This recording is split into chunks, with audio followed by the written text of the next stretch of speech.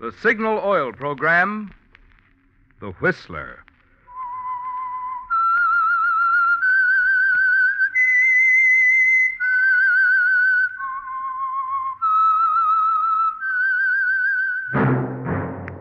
That whistle is your signal for the Signal Oil Program, The Whistler.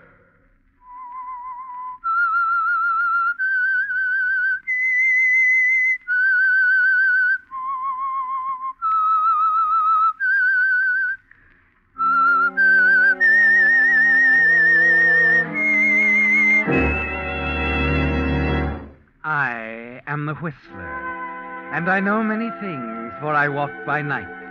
I know many strange tales hidden in the hearts of men and women who have stepped into the shadows. Yes, I know the nameless terrors of which they dare not speak. Yes, friends, it's time for the Signal Oil Program, The Whistler. Rated by independent research, the most popular West Coast program in radio history.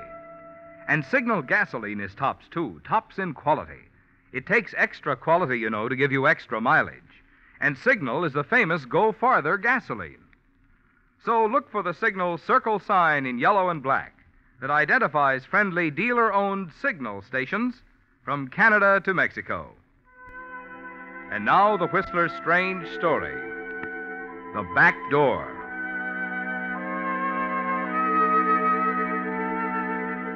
It had been a sensational trial, also a very strange one. If the men in the press room agreed on nothing else, they were unanimous in the opinion that the case of the people versus Edward Crane was the most amazing courtroom drama Hartley County had ever seen. The mere fact that now, after 51 days in court, after 16 hours of waiting for the jury to bring in the verdict, these men in the press room were still fascinated, still discussing the pros and cons. That was testimony enough. Okay, but I tell you, Ward, I got a feeling. Yeah, what? Edward Crane's going to lose this case. Well, make yourself some dough. They're betting 8-5 he gets himself acquitted. I know my hunch sounds crazy, but the whole thing was crazy from the first. Edward Crane, the biggest criminal lawyer in the business, hooked on a murder charge. And on top of that, acting as his own defense. Yeah, that part don't make sense, does it? Nah, it never did. No, but that doesn't mean they'll convict him. Plenty of guys are working the street today only because Crane pulled a rabbit out of the hat at the right time. There weren't any rabbits in this one, Ward. Funny, but it almost looked as if the guy weren't trying. As if he wanted to be convicted.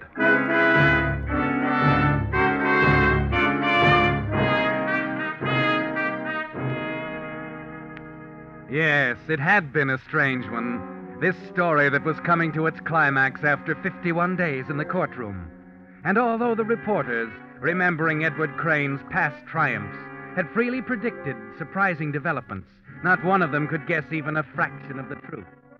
The truth was that on that October night, some weeks before the opening of the trial, Edward Crane had walked into his wife's attic studio with a plan that had to be tried on for size. Good evening, Ruth. Oh, now, don't bother me, Edward. I'm very busy. I want to talk to you. Now, just a minute, Edward. You know very well that my I studio said I is... wanted to talk to you, Ruth. All right. What is it? Perhaps we'd better sit down. Perhaps we'd better not. I have a painting to finish, dear, and I see by the woebegone expression that I've come to know so well during the past few months that you're about to ask me again to consider a divorce. Now, just a minute, Ruth. So I'll save us both a lot of time by giving you the usual answer. No. That's not quite all of it this time, Ruth. Oh? I don't believe I've made it clear why I want a divorce. Must we go into that? You see, I think I know that vanity of yours, Ruth. And I'm pretty sure you wouldn't want to see it hurt. Go on. I'm hanging on every word. Ruth, I'm in love with another woman. Oh, for heaven's sake, Edward, that. What? What do you mean? If you're going to tell me about Louise Sellender, forget it. You know about it? Of course, darling. Don't be a little boy. How could you expect to keep a thing like that quiet in a town like this? But I thought Shall I give you a case history? You met her last June at the Jenkins trial. Took her out for the first time on the 8th of July to the Shadows over in Brookridge. Out of town, of course, but not quite far enough. Since then, you've been meeting her at least once a week at Leonardi's on conference nights. How long have you known about this? Almost as long as you have? Why? Why, I don't know. Well, then, let's drop it, Now, I've been a good girl and listened to you, dear. Suppose you run downstairs to your evening paper and let me work.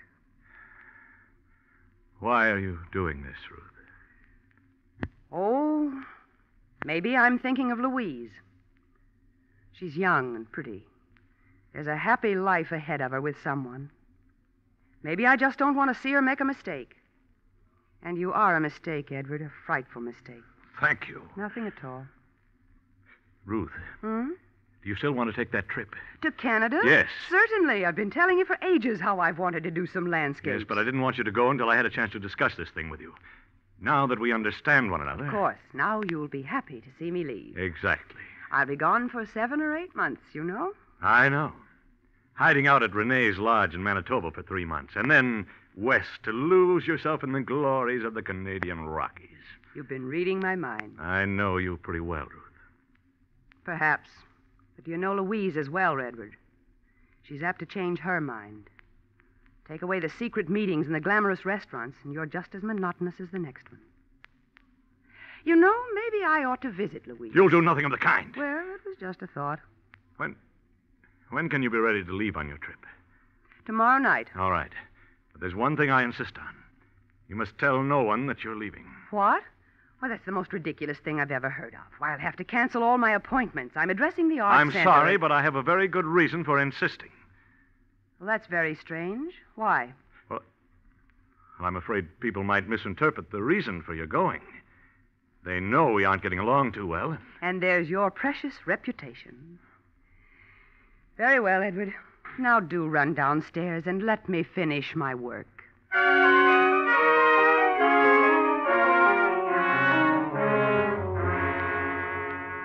Yes, Edward, you tried the plan for size, and it fits. And somehow you're relieved. Your experience as a trial lawyer has made you a master at talking of one thing and thinking of another. And at the moment you were proposing Ruth's trip to Canada, your mind was on something else. Somewhere in the huge, imposing edifice known as criminal law, big and terrifying from the front, but with back doors here and there open to escape. One back door, one loophole in particular, that will allow you to murder your wife and go free. On the night after Ruth leaves for Canada, you decide it's time to call Louise to set her mind at rest. I can't help it, Edward. I love you so. We simply have to be patient, dear. It isn't easy. You know that. Of course. But I'm going to take care of it, Louise. There's a way out? Just trust me, that's all. No matter what happens. Oh, I do trust you. But I don't understand, Edward. I Now, thought... please, don't worry any more, Louise. Just leave everything to me.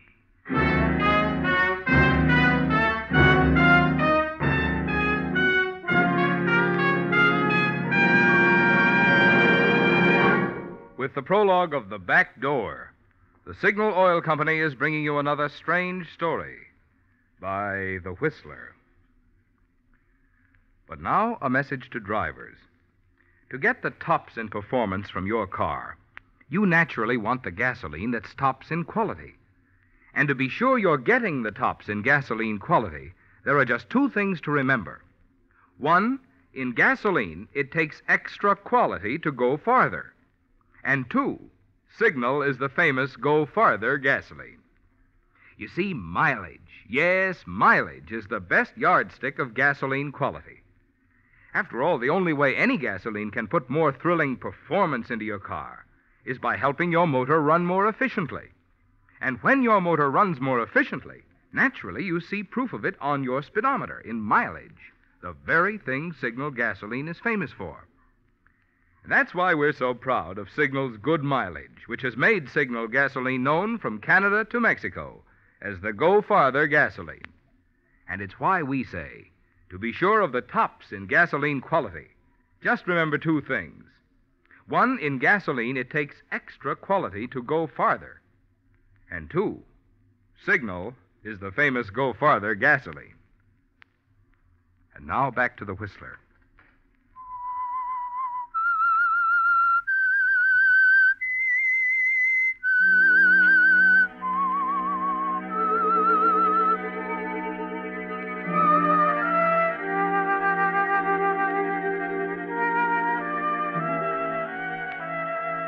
So you've made up your mind, Edward, and murder is the only answer. A new kind of murder, of course. An ingenious, audacious variety that can't fail, because it assumes at the outset that there'll be an arrest, a trial, that the law will run its course. Yes, Edward. You know that when the time comes, that back door will be open behind you. That secret back door to freedom and a new life with the woman you love. You begin the next morning with a call to the neighborhood plumber, a curious, gossipy little man named Potter. You purposely seem nervous now, a little wild-eyed as you go to the front door a few minutes later to admit him. Oh, yes, Mr. Potter. Right this way, please. You say you smell gas, huh? Just noticed it this morning. Where we going? Well, the kitchen. No. Better take a look at the basement first. The basement? Well, sure. Why not? No, not the basement. I think it's in the kitchen. Oh, well, okay. We'll check it after I look at the pipes downstairs. I tell you, What's happened to you, anyway? Oh, nothing.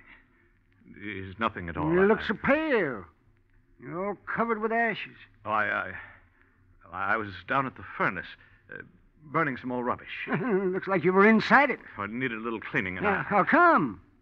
Your wife just had me cleaned a week ago. Oh, say, by the way, Mr. Crane, where is the missus? Oh, well, Mrs. Crane is off on a long trip. She left the other night. Oh. Well, are we going downstairs now? No, I'd rather not. Might be dangerous, Mr. Crane. I said we're not going into the cellar. Is that clear? Well, I don't know. Maybe. Maybe not. Yeah, come on. I'll look at the kitchen stove.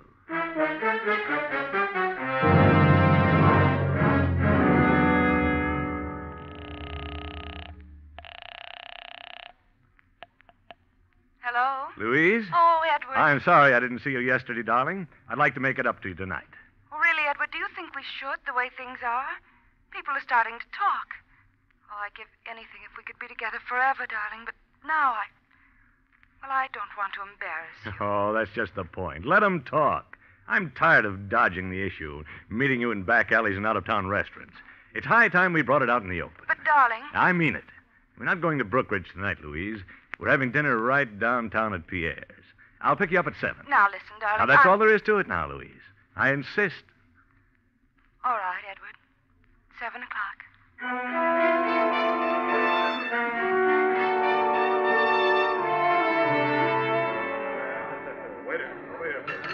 Oh, what's the matter, darling?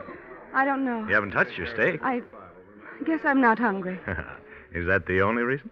Look at them, Edward. Staring at us like a flock of vultures. Oh, no. It's your imagination. Oh, I wish it were. I know what they're saying. It'll be all over town tomorrow. So what? Maybe a little gossip will convince Ruth that Edward.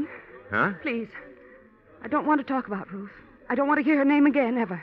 Oh, I'm sorry, Louise. So am I. Come on, now, let's go. But, Louise... Don't you see, darling? I can't stand this another minute. I'm sorry, Edward. All right, Louise. Let's go.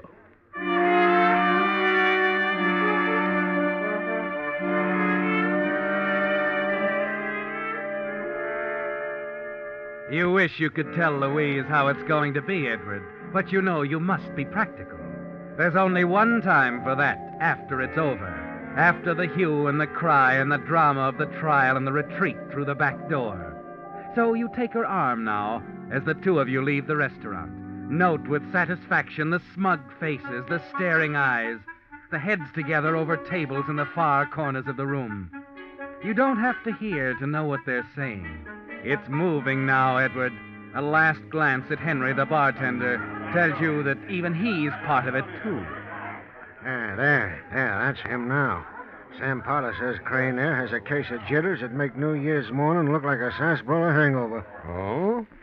Well, maybe there's another reason. Look, Crane had been down in the cellar fussing with the furnace.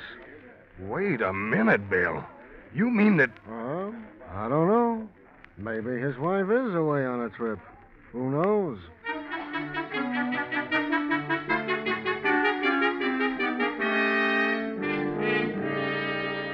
Did you see them, Richard, sneaking out? They know they've attracted attention. Oh, forget it, Myra. I've seen Crane around the city hall. He seems to be all right. Just all right for him to be running around with another woman? And where's his wife? How do you know that he hasn't... Oh, stop dreaming, Myra, and eat your soup.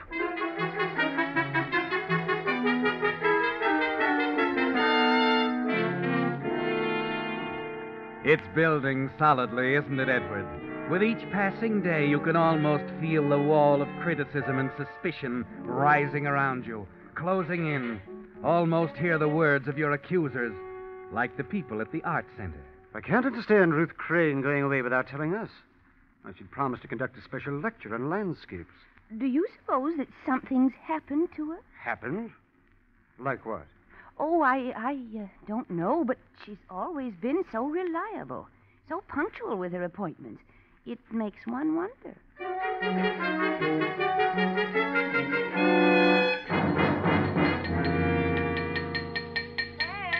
Any noise bothering you, Miss Harris? Oh, no. I always expect that when I call the plumber. Sam, I came down to ask you about Mrs. Crane. Oh? I've been making a dress for her, and she was coming in for the second fitting, and I haven't heard a word.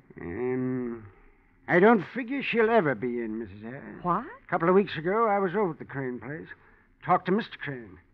She wasn't home? Well, I didn't talk to her. Let's put it that way. I don't understand you, Sam. I had to have a look at the furnace during the call. Mr. Crane acted awful peculiar about it. For what reason? Well, when I tell you, you'll probably say I ought to stick to my plumbing, Mrs. Harris. But I think Mrs. Crane is in that house right now. You do? Only she's dead. She's buried in the cellar someplace. Sam, do you really believe that? I certainly do. Well, then there should be an investigation, a police investigation. Sam, I'm going to see about it right away.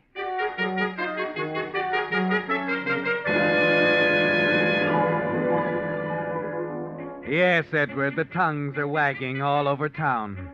But you're far from the usual frightened suspect as you learn about it. Watch the snowball begin to roll. It's exactly as you figured it, isn't it, Edward? First, the mutterings ripening into suspicion. The 2 thriving weeks of suspicion finally materializing into something more concrete.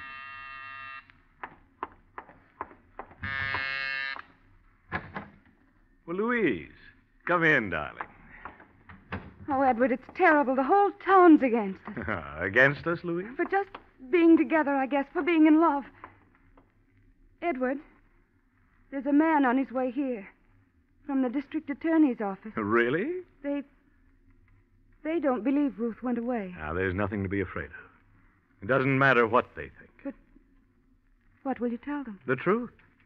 Edward. Now, Louise, stop worrying. Oh, Edward. Darling. Edward, there's someone. I told you not to worry. It's all right. You'd better answer, Edward. Yes, of course.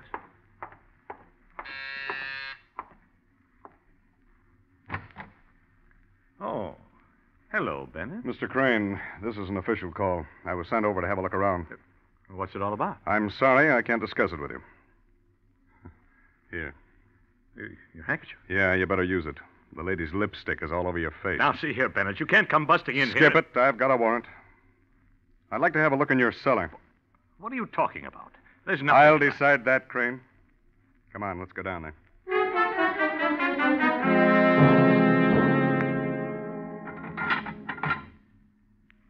Well, just what are these? What? Why, they're buttons. They're from an old painter's smock. Your wife's? Yes. You see, I cleaned up her studio just after she went away. Afterwards, I burned the rubbish in here. Uh-huh. Huh. What about this, Crane? Is this some rubbish, too? What? Oh, yes. That's a piece of bone. And where did it come from? Well, Mrs. Crane is of the realist school. She used it in the painting of still life. You can show us that painting? I know she didn't like it when she finished. I'm afraid it's been destroyed. I see. This is going to be a little difficult, Mr. Crane. You probably know the talk that's been going on around town. Well, I'm afraid we can't ignore it any longer. What kind of talk? People around here seem pretty convinced you murdered your wife. Why, that's... And a report from a man I've had checking on you for the past week makes me think they're right. I'm going to have to place you both under arrest. Both? You and Louise Sullender.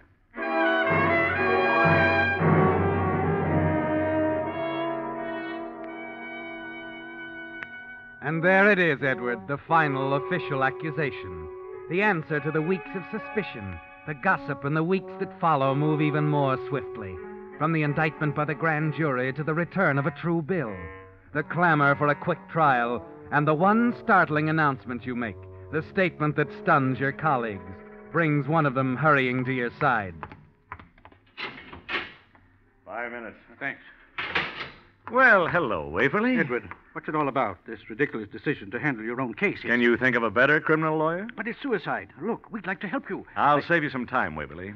My mind's made up. I'm handling the defense myself. As a matter of fact, they're letting me talk to my co-defendant, Miss Sullender, in just a few minutes. So, if you'll excuse me. All right, Edward. Have it your way.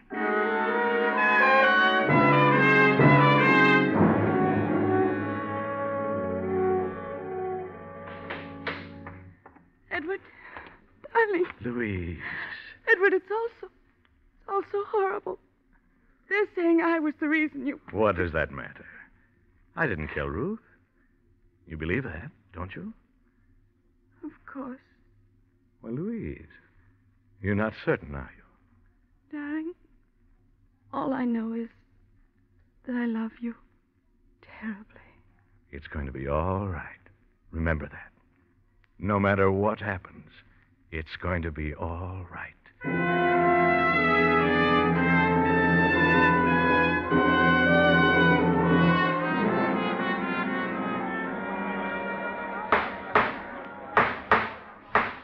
If it please the court, Mr. Foreman and gentlemen of the jury, the state will prove that on or about the 15th day of December of last year, the defendants, Edward Crane and Louise Sullender, with malice aforethought, did effect the brutal death of his wife, Ruth. Our witnesses will establish beyond any... That's right. I was checking the plumbing. Now, Mr. Crane acted mighty peculiar the whole time I was there. Now, that's what started... She was supposed to come for a fitting. I never knew her to break an appointment. It wasn't like her at all. Yes, Mrs. Crane often gave her lectures for us at the Arts Center. She had one scheduled for early in January. And then I heard someone say... Objection! That's hearsay, Your Honor. Objection sustained. Proceed, Mr. Prosecutor. And my last words to you, ladies and gentlemen of the jury, the state has not proved anything. It's all conjecture, hearsay, lie.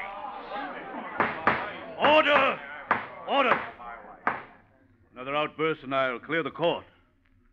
Now, Mr. Crane, will you conclude as quickly as possible?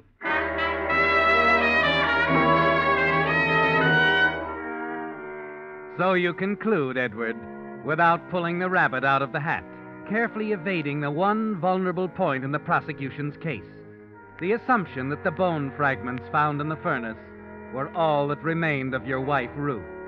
Yes, Edward, their whole case rests on that assumption, and that's the way you want it.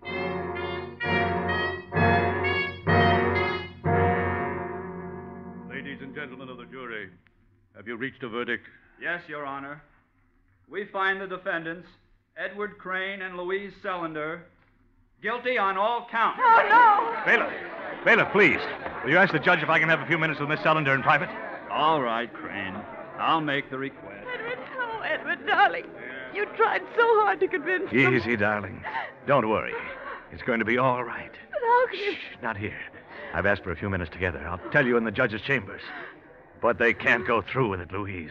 You'll see. They can't go through with it.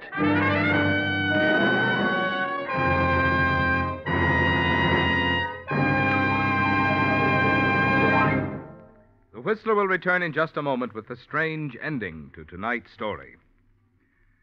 Meantime, in the interest of public service, Signal Oil Company has asked me to bring you the words of the President of the United States on a subject of importance to every able-bodied man between the ages of 17 and 35. I quote President Truman. Today, the new National Guard gives every man an opportunity to give that personal service to his country and at the same time to advance himself.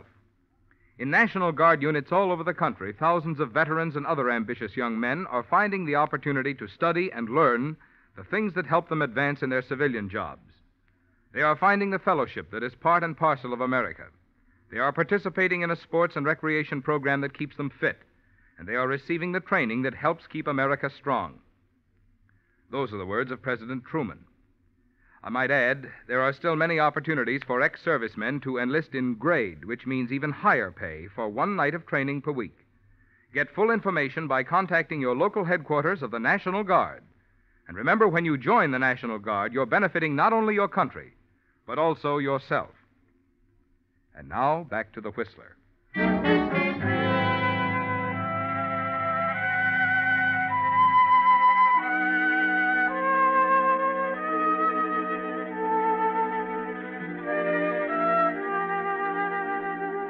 Yes, Edward, you've reached it at last. The back door.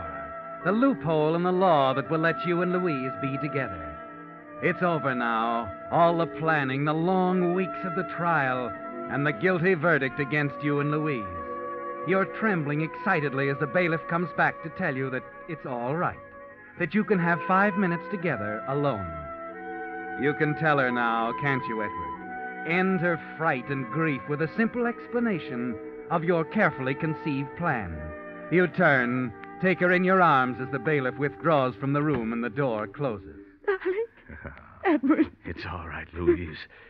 She isn't dead. She isn't dead at all. What do you say? Don't you see? They've convicted us, legally. But Ruth's alive. She's in Canada. I sent her there myself. But No, wait. Let me tell you the whole thing, Louise. It's to bring us together. She said she'd never give me a divorce, and she wouldn't have. But I got her to go away. I wanted them to convict us. I don't understand you, not at all. Look, Ruth's in the Canadian Rockies. She went there after spending 3 months at a lodge in Manitoba run by a man named Rene. I'm going to have Rene brought here. But, Edward, Don't you see? He'll swear she was alive after the time we were supposed to have killed her. With testimony like that, they'll be forced to set us free. And then I'll find Ruth and really get rid of her. That's what I've been working for all the time, dear. After once releasing us, they'd never try to connect us with her disappearance again. Edward, why didn't you tell me? I couldn't, my dear. It had to be this way. But it won't work. It can't. Why, of course it can. When my witness gets here, we'll have proof. You won't have a witness. Edward, you can't. Ruth came to see me the night she was leaving. I killed her, Edward. I killed her. So we could be together.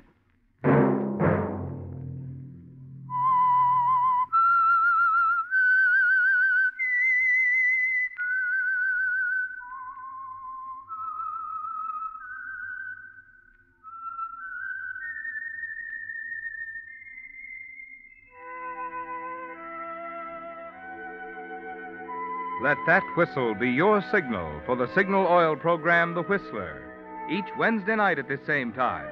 Brought to you by Signal Oil Company, marketers of Signal gasoline and motor oil and fine quality automotive accessories. Signal has asked me to remind you, to get the most driving pleasure, drive at sensible speeds, be courteous, and obey traffic regulations. It may save a life, possibly your own.